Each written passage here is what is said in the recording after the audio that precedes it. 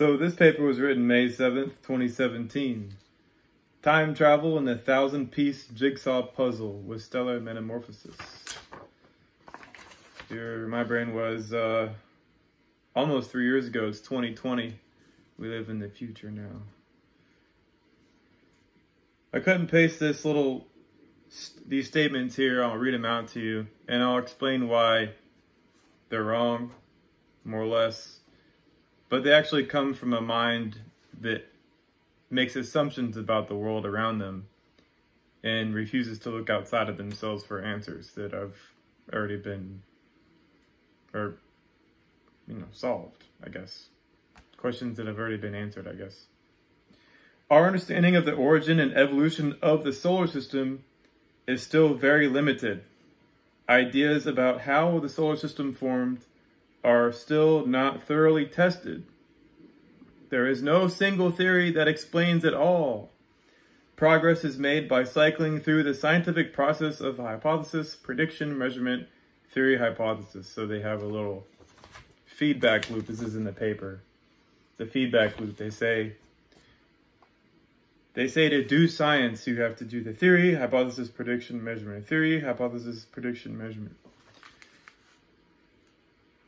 It seems like that's how you do science. That's the only way you can come to any reasonable conclusion about how the universe operates, how stars evolve, how planets form, how the natural world works. You can't figure it out unless you have this. That's a false worldview. You can figure things out without using the scientific process. You know how? Use your mind. You think about it. It's easy. Firstly, to use your mind, I don't know if any scientists are listening to this, you have to question your assumptions. Because remember, in this little feedback loop thing you got here where you say there's a theory, there's a hypothesis, there's a prediction, and there's a measurement, you're forgetting a fifth one. It's what you're assuming to be true about the world around you. There are ideas that you've accepted that are totally false. And no matter how much of this you do, you're just going in circles. You have to be able to question your assumptions about nature, about the world around you. If you can't do that, then no amount of the scientific process is going to help you. You're going to be lost. That being said, the assumptions stick out like a sore thumb. Our understanding of the origin and evolution of the solar system is still very limited. Okay, first thing, origin and evolution of the solar system. They're taking the solar system, all the objects in it, and they're assuming it's a complete unit. That all the objects inside the solar system, meaning all the objects that mostly orbit the sun, but the truth is most objects orbit the other objects, like Jupiter, Saturn, Neptune. But they're saying that the solar system is all the objects that orbit around the sun, either directly or indirectly. And they're looking at it as a single unit. They're not looking at the objects as being independent structures that have different evolutionary histories, are vastly different ages, have different chemical compositions. They're not looking at them as, like I've phrased in another paper, a polymetamorphic system, meaning many stages of metamorphosis, in other words. And then they say, they use the big, the we and the R and all that stuff. No, it's not me. They're not including me. And they say are to signal that they're the authorities in the matter. What they should be doing is saying my little group and what my little group believes or what I believe. But they don't do that. They try to make it an authoritative type statement. And then they say still very limited. Boom, another assumption. They're assuming it's limited. It's not limited. Their view of the world around them is limited. Not mine. Not you guys'. You guys are learning how the Earth evolved. That the stars evolved into what are called planets by the astronomers. And it says here, ideas about how the solar system formed are still not thoroughly tested. There is no single theory that explains it all. I can't remember who wrote this. Oh yeah, this is from University of Colorado, I believe. I have the link right here. And I put that in quotes. There is no single theory that explains it all. Sure, this isn't a theory that explains it all, but I come damn close. Check that out. The stars are born really hot and bright. They expand, they cool, shrink, and collapse and become what are called planets and exoplanets and moons.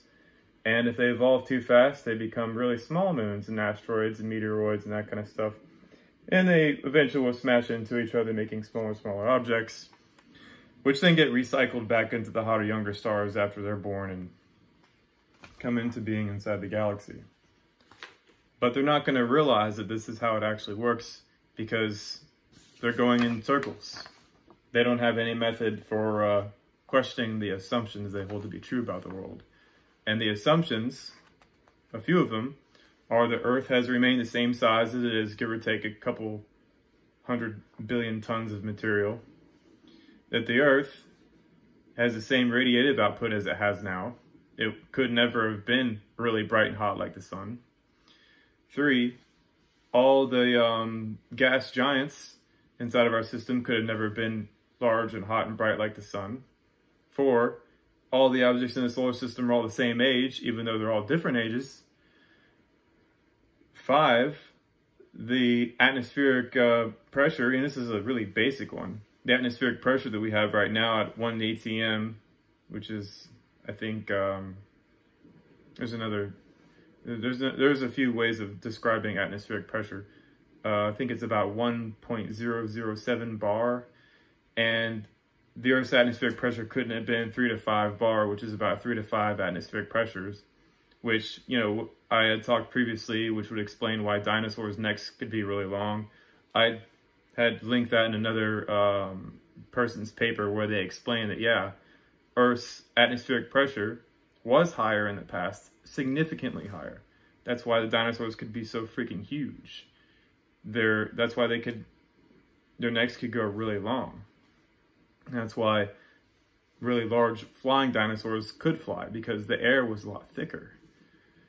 Given the atmospheric pressure we have right now, if those really large flying dinosaurs that were the size of buses, you know, were around today, they would only be able to walk. They probably wouldn't even be able to glide, really, because the air is too thin. But the Earth's atmosphere back during the ages of the dinosaurs, like 65 to like around 250, 300 million years ago, was a lot thicker. And the further and further and further you go back in time, the thicker and thicker and thicker the atmosphere got, until it reaches a point to where life didn't actually exist.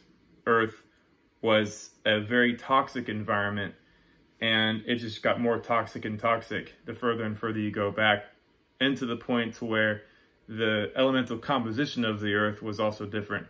So you had a lot more hydrogen, helium, and oxygen in the atmosphere, which wasn't actually combined with hydrogen yet to make water. And then you just expand out further and further and further, the further you go back in time. Eventually you get to the hottest, youngest Earths, which scientists call stars. And then the scientists say things like, we don't know what Earth looked like in its past. We have to do computer models. Of course, you know what Earths look like in the past. You see them in the sky at night. You call them stars. Those are young Earths. Those are really young, hot, couple million-year-old Earths. And as they cool and evolve, they lose their ability to shine, to radiate, and they collapse upon themselves gravitationally. And that gravitational potential energy is converted into kinetic energy and heat, and that heat eventually moves towards the central regions of the star, keeping the center warm and warm and warm as it evolves, and it can wander around interstellar space. And over time, that thick atmosphere starts dissipating, revealing the giant rocky ball in the center called a planet. But we call it a planet, but they're all stars. They're all planets. It's the same thing here.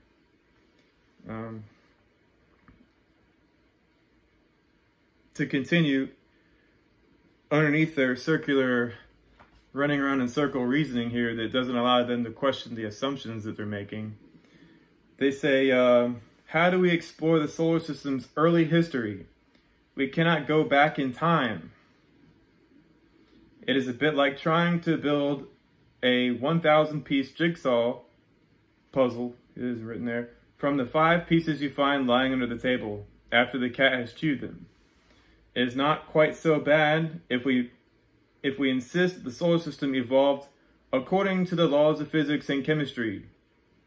This limits the set of all imaginable histories, but there is still a lot of guesswork to be tested before we can really talk about a real theory of solar system formation. Firstly, how do we explore the solar system's early history? You have to question the assumption you're making. The solar system isn't a single object. It's multiple objects in multiple different stages of evolution, with multiple histories that are all rich in their histories are all rich. Very, very, very ancient histories. And the more energetic, the larger it is, as a rule of thumb, the younger it is. So if you want to look at the oldest objects in the solar system, you look at the objects that don't have radiative capacity like the sun. You look at objects that don't have huge storms on them like the Great Red Spot on Jupiter. You don't look at the winds of Neptune, which travel 2,000 miles an hour in the higher up atmosphere. You don't look at that and think that's an old star. No. You don't even look at the Earth, because the Earth has volcanoes. The Earth has earthquakes. The Earth has hurricanes. It still has an atmosphere. If you want to look at the really, really, really old stars, even older than Venus, which I have it as about 450 billion years old, you look at things like the moon, which doesn't even have an atmosphere. It's just a dead rock. Or Mercury, same thing. Has lots of craters in it. It's been wandering this galaxy, probably multiple galaxies in the past. Those are the dead stars. Those are what we should be studying if we want to really understand the vast history that we're referring to. Those objects are what Earth is going to become once the volcanoes release all the energy, once the mantle cools down inside the center of the Earth, and the Earth completely solidifies into a giant ball, and then the atmosphere eventually dissipates, and all life on it is gone. But it's the solar system's early history. The astronomers, they have to look at it as being individual objects inside the solar system. Each individual object has its own history. So that's their first problem. Secondly, if you want to look at those objects, you have to put them in a longer scale that connects them all together on a similar path, but different, because they have different evolutionary histories. And that's why Baz and I made this diagram, is that it's not that you have the solar system as a single object. You have multiple different objects all over on this graph. They're all different ages. So the sun would be up here, you have Jupiter, Neptune, Uranus over here, Saturn's over here, Earth is over here, Venus is down here, Mercury is way over here, the moon's probably somewhere down here. They're all different. But their insistence on making them all the same age and then saying, well, how'd the solar system form? It's not a system. If you think about it, it's a temporary construct. These objects are temporarily in orbit around each other. And we sort of kind of like, we should have figured that out a long time ago when, Galileo was looking at the moons around Jupiter. We should have figured it out then. Like, listen, the Jupiter is its own star system. It has really close-in planets to itself. So does Saturn. So does Neptune. So does Uranus. They all have their own moons, but we can really look at those as being their own planets. They're their own star systems in of themselves. They just happen to be in orbit around another much larger host star. And then the Earth, same thing. The Earth is very, very, very, very old. And we have to, I think these astronomers, they have to stop looking at things based on their appearances. Astronomers, I know they're very appearance-oriented, but appearances, they can be deceiving. And unless they have the capacity to question those appearances, what they think is true based off of what they measure, and then they look at their own pre-prescribed theories to determine what it is they can see, they're just doing themselves an injustice. They have to look at what they're seeing and sort of get rid of their prejudice about what it is they're actually looking at in order to actually solve the mystery. Just don't go looking at the stars and say, well, this is what it is. It's not conforming to my model, therefore I have to tweak the model a little bit. No, you have to look at what's there and then start over. Look at what's there and say to yourself, well, what am I assuming to be true about what it is I'm observing? If you can't do that first, then no amount of model making, no amount of theory development, no matter anything is going to work. Because you always have that wrench in the gears. It's preventing you from making progress. You always are making the assumption true as you plow forward. I guess it's ridiculous as saying, you know, say you have a car and somebody had removed the engine from the car. And you try to start the car by turning the key in the ignition, and it won't start. And the astronomer's outlook was like, it would be, well, clearly there's something wrong with the ignition. No, you're assuming the car has an engine in it. There's no engine in there. And that's the problem with astronomy, and that's the problem with a lot of scientists these days, is they assume things all the time, and then they're stuck. There's no getting around that. And then when you try to mention that their assumptions are what are causing them their problems, they get all, you know, huffy, like, oh, how dare you question that assumption? But they don't ever label it as assumption because, you know, once you find the assumption, that those are the legs that are holding up the table. Once you kick the assumptions out from underneath the table falls down. And that's what a lot of astronomy is. It's based on a whole bunch of assumptions. And eventually they're going to figure that out, but I don't know.